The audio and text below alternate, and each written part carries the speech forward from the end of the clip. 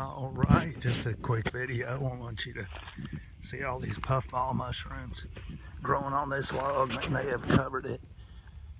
Excellent, excellent wild edible. They got to be cooked, but they're not edible now. They're a little too far gone. So, but man, if you could have caught them a month or so ago, it'd have been a feast.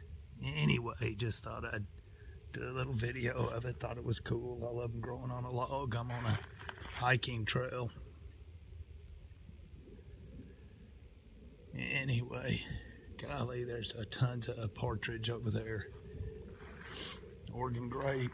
Anyway, hey, I'm not an expert. You need to consult with a local expert before you go eating anything.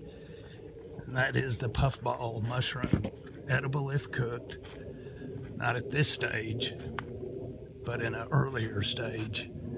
It needs to be cooked and it can be eaten, and we'll see you.